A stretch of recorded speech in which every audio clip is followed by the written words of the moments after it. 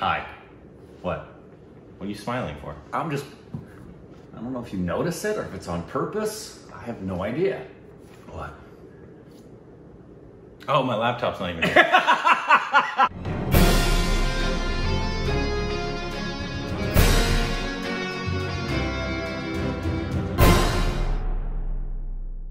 Hey, welcome back to our stupid reactions. It's Korbin. I'm Rick. And he calls on Instagram and Twitter for juicy content. Hey, so think about us on Patreon for lunch. Twitter, can't ring the bell. Okay, squad. Bang! Wow, look at that. And I hope you enjoyed that intro. It's been around for a little while now, the movie review. We have a specific one for movie reviews, specific one for interviews now. Yep. I'm hoping for a specific one for every type of video. Yep. Or every language. And I don't know how many of you noticed it, but Juicy Content's back. Yeah. Ashley's back. I found the file. Yeah. Well, somebody sent it to me. But anyways, today we're doing a movie review. And of our first... Gujarati. No, you gotta do that. Oh yeah, that's the proper drum roll. First Gujarati film. This is one of the, and there's actually a ton of industries we haven't got to, but this is one of the last big ones. Right. That we have yet to get to. So thank you for your patience. Thank you for your patience. But we are reviewing Hellaro. Is that how you pronounce it? I don't know if it's that or if it's Hellaro. Hellaro? Yeah, I don't know. Okay. So you beautiful Gujarati stupid babies can tell us. Anyways, but yes, this is a 2019 film. And spoilers, everybody, go watch it. I know actually most of you probably haven't seen it, even in Gujarat probably, because it's one of those style of films. But this is one of those films that, you know, there's a big thing right now of not supporting certain films and supporting other films. Right. This is one of the films you should probably support. Anyways, so it's a 100% spoiler review. Rick, your initial thoughts? I have a paragraph. Okay, good. And I have a word before we start. Hold on, let me think of it. Hold on. Nunt. No. Oh, okay. What is that? It's just a sound. Oh. No, this is for all the Gujarati stupid babies, which the majority of you who speak Hindi, I think this is almost the exact same pronunciation for this word. But if I can summarize this film in one word, it is Sundar. Okay. Which is means beautiful. So here's my paragraph. One of the most stunning and magnificent debuts of a writer-director I've ever seen.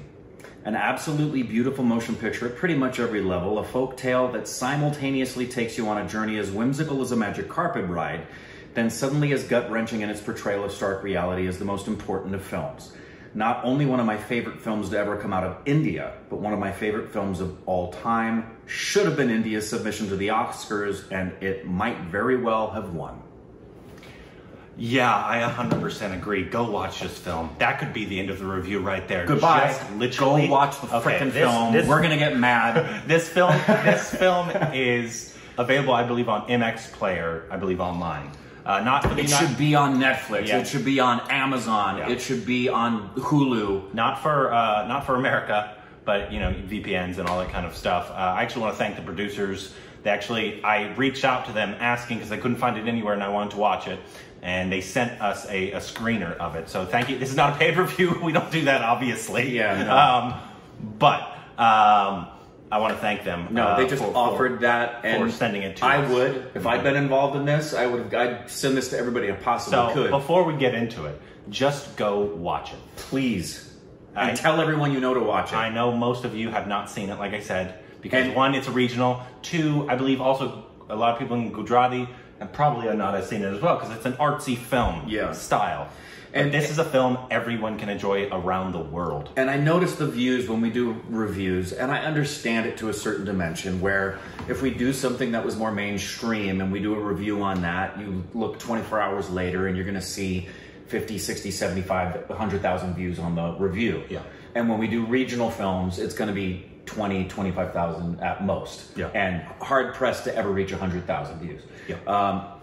What will pain me, and I'm anticipating it without being a pessimist because I'm an optimist by nature, is how many stupid babies are going to ignore this review because it's Gujarati. This is one of the finest films to ever come out of India. 100%. And one of my favorite films of all time. Yeah. I want my kids to see it. Yeah. I could watch it over and over again. Yes. It's absolutely beautiful. Fantastic. It's actually won a ton of awards in the circuit in India. Yeah. It beat out films like Kumbalaji Nights. It beat out in other what other?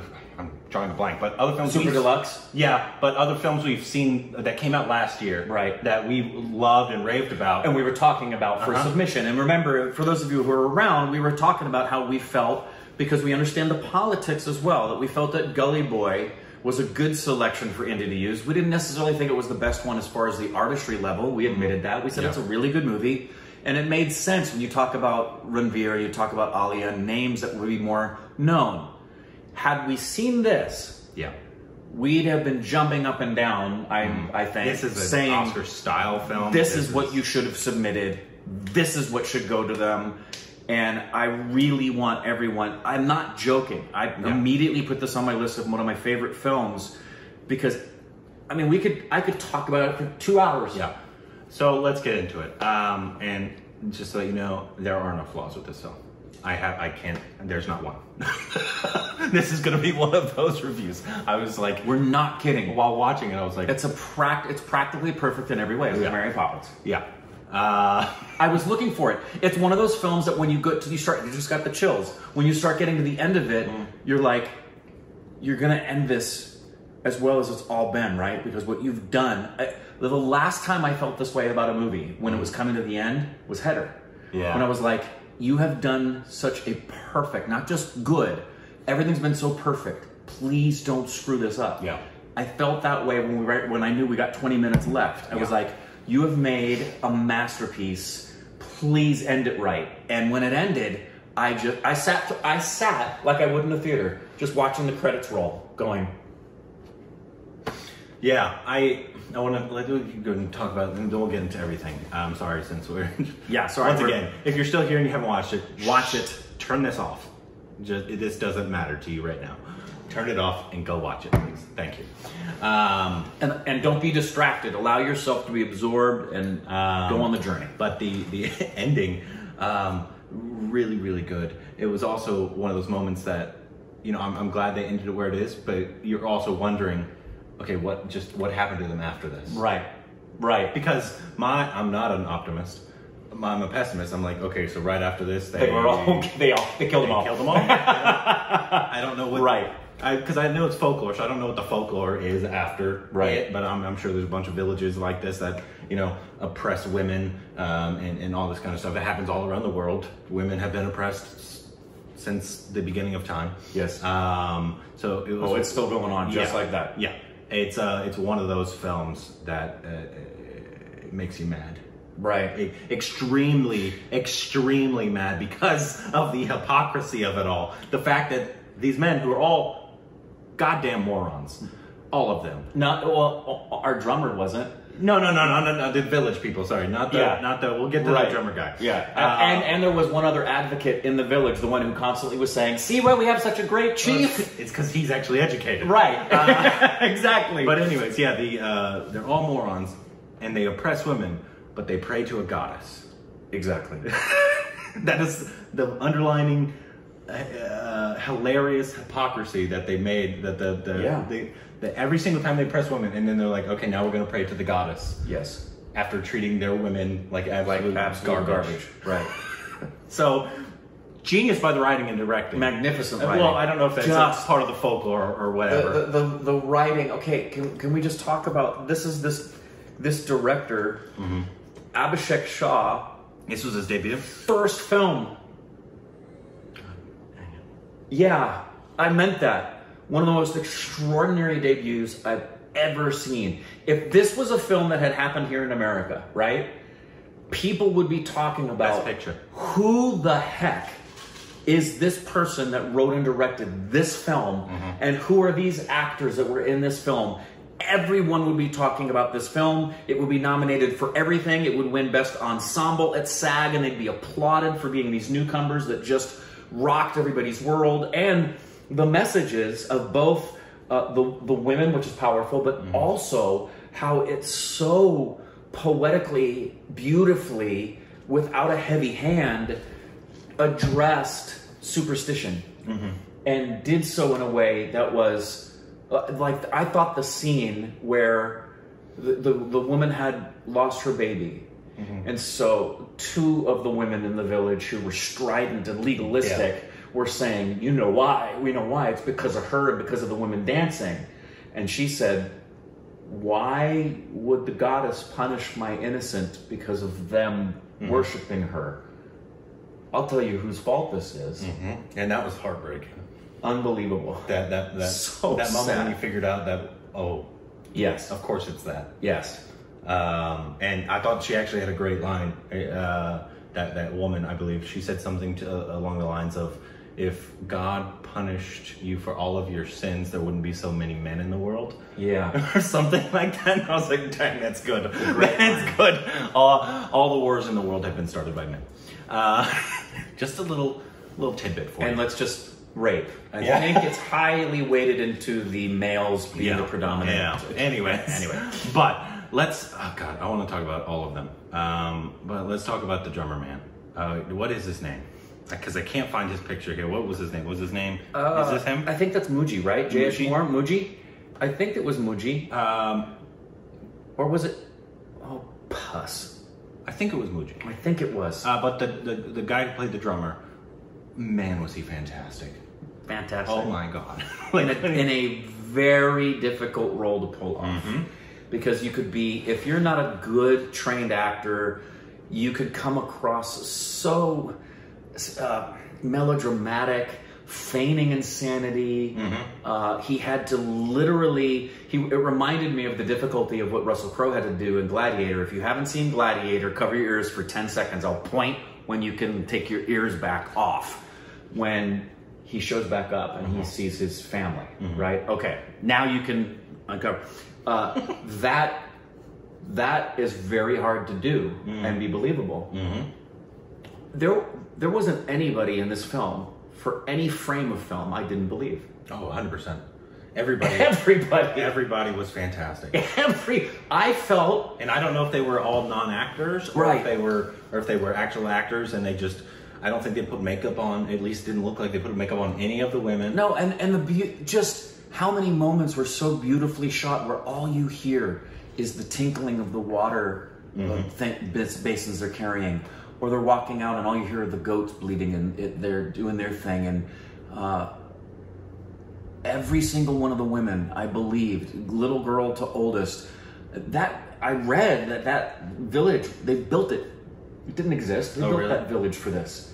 So everything about this is created, but I felt like we were dropped in to this actual village with these in the same way that, this is a high compliment, I felt the characters in this were as believable as the characters in Fiddler on the Roof. That after years of watching it, I don't even think of Topol anymore. I just see Tevye. You know what I mean? Yeah. I believe this is a village in India, and this is a real tribe with these real issues, and we just got to sneak in and be a fly on the wall. The music. Yeah. Oh, the songs and the music were so fantastic. Oh. In this whole thing. So the composer, hold on, say his name?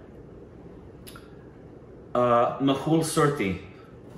He did a fantastic job.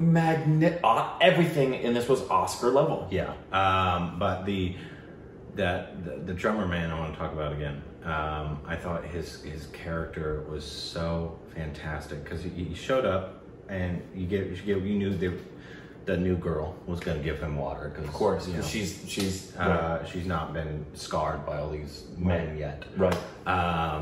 But when she gave him the water, and then their whole relationship, because obviously the women, they don't want to get in trouble, they don't want to get hurt, so they're going to get the crap beat out of them. Even them, like all them not talking to another woman who's just a widow. A widow. Yeah, which is so stupid for the men to be like, don't, that line, just like, I just tell the women not to talk to her.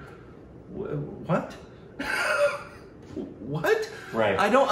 Because when you've lost your spouse, what you really need is to be isolated and alone. I mean, that is clearly the height of all. Yeah, so she did fantastic. But yeah, his whole, when you find out about him, you just, I would have, it would be really difficult for me to believe he's not a thespian.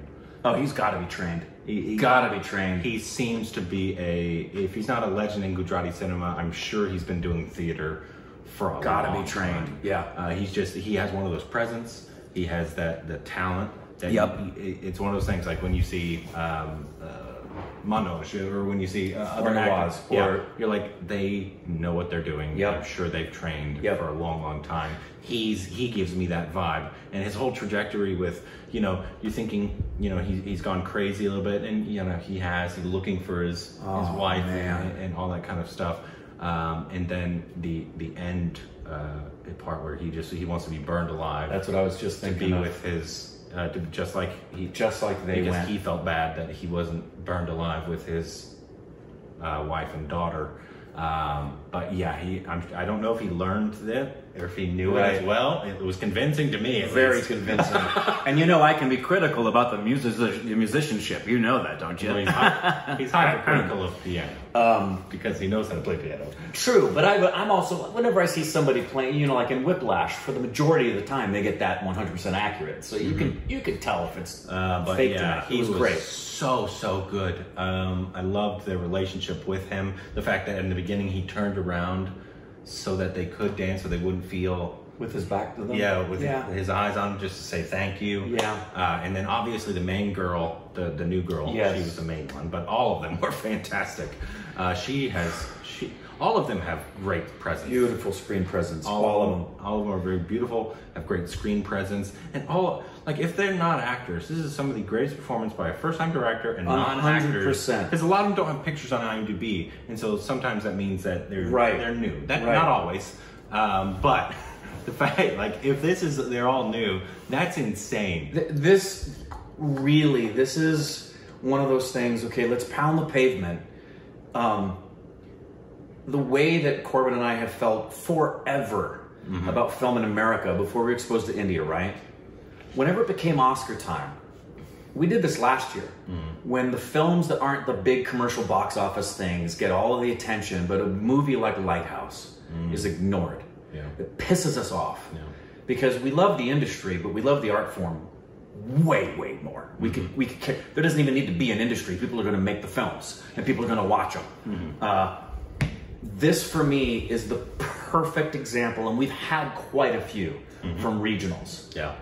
But man, oh man, if this doesn't get you fired up and make you jump up and down and scream for the world to pay attention and for all of India to pay attention and go, would you please look at and celebrate the magnificence that's happening around you that should be getting the attention? This is the kind of stuff that needs to be made and put in theaters and reach, box offices of 100 times its success, and people are talking about it. This needs to get seen by as many people that saw War. Way more. Yeah. You should flip the attention. Yeah. War should have gotten the attention this did, and this should have gotten the attention War did. And we liked War. It was there's popcorn fun movies. But let's talk about some other films that were just pure crap. Yeah. That people went and spent the money to see and actually say is a good film, and nobody knows about this film. Yeah. And I don't know also if it because it came out really. I remember when the trailer. It was like end of November, I think, that when the first trailer came out for this. Yeah. So I don't even know if it qualified for the. And we're just speaking from Americans, like I said. We know most of you don't care about the Oscars, and that's fine. This is a selfish thing. I don't even know if it qualified for last year's Oscar because it came out so late. Or if it had another long enough run. Right. But if not, try to get it into the...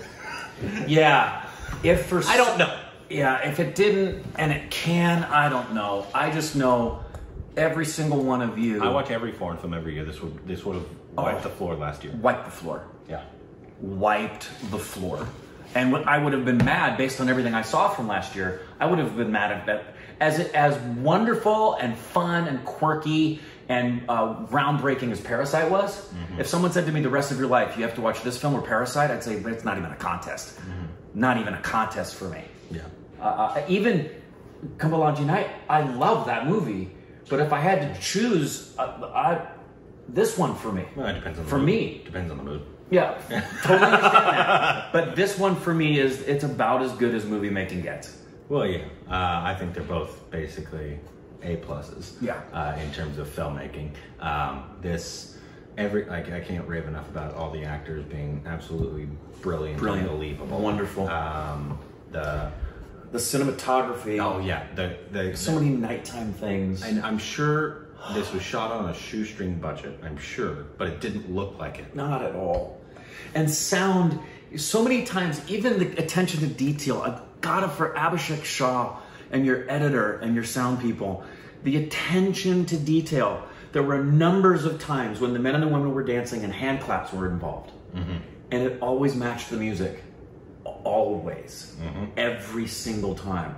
And the difference in the way that they were directed, when the difference in them first dancing and what that was like versus them having the joy in their homes, and then the defiance in the final dance in the rain. Mm-hmm. And the power of that. And I'm getting emotional thinking about our drummer guy in the rain looking up, you know? This is one of those films that you get invested really easily. Really quick. Well, it's not hard. You know, there's a bunch of women who are extremely oppressed by a bunch of moronic men.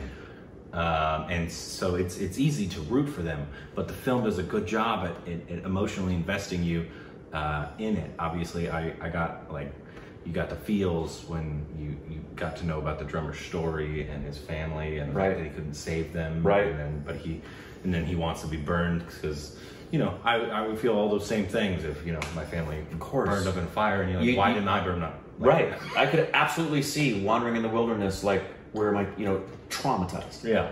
And by the way, for all of the men that played the dicks in the movie, fantastic job. You did a fantastic job. Oh, yeah, we're calling your characters dicks. Right, not you. You did your job. You did your job. Just like Umbridge. This is all the thing I Umbridge and Harry Potter. One of the most detestable characters ever in cinema is Umbridge from Harry Potter. Right. But the reason is because that actress did one of the best jobs I've ever seen. Absolutely. But I despise. It's hard for me to watch that film because I hate her so much. Which was very important, because if the men had done too much and been over the top, it would have been cliched and it would have ruined the movie. But because they were really believable, I thought it was really interesting that her wife, the main one's husband, was actually. He was in the army, so it means he's actually seen some stuff. Right. But he still had these warped views. Right. From, obviously, I'm sure, growing up here. Sure. But usually, just like that one guy who, the advocate guy, I forget their name, I apologize. Yeah. You know, he's gone to the city. Correct. And so you get to, you know, see different points of view. You get to, women have rights, crazy, and all this kind of stuff. And to even question, like back to the superstition side of things, which there's a difference, and I'm not going to wax along on that, but there's a difference between having something that's a belief that's grounded in something superstitious versus something that's faith-based, based on fact. And it doesn't have to be definitively factual in order for it to be a verifiable belief. But the concept of questioning what you believe, you know, at least having a moment and being able to recognize, you know what, why do I believe what I believe? Why do we do what we do? Well, you don't question that because you're afraid to lose the power. You're afraid to be wrong. That's one of the most powerful things in this as well. Just I gotta try it. There's nothing bad about it. Costuming, lighting, sound, music, direction, art direction. I don't know if it has it. Production design, editing. I'm sure. Okay, so it says gross is 141,000. Like I said, I'm sure these numbers are always wrong on IMDb, but I'm sure it's close to that because this is one of those films that not a lot of people go to see, which is a shame. It's a shame because I'm also sure this was probably shot on a shoestring budget, but like Amiz, who shot on a shoestring budget. In video quality, it sometimes looks like it was, right? It did sometimes. Yeah. And you're totally forgiving. It doesn't diminish the film. Not at all. We love that film. This didn't even look like it, but I'm sure it had the similar budget that Amiz had. No, when we say it was Oscar quality, we're talking about the fact that this could be held up frame for frame to any of the films that were nominated last year at every level we're just talking about. The quality of it, including... You're absolutely right. Yeah, it was the visual gorgeous. quality of the film was gorgeous. Beautiful, every frame. And so many beautiful combinations. Like, I loved when they told us about the drummer's story with his daughter and his wife. He didn't dumb us down. He assumed our intelligence as an audience and just immediately, I had to ask myself, oh, wait a minute. We're at, oh, got it. We're flashback. And I love that he knew we were smart enough to track with him. So this did win the National Film Award of India. So and that's like the top of the line one, I think, as in it India deserves. And I think it beat out like. I just want to see what else. I know Kombalaji Nights was up. Hold on.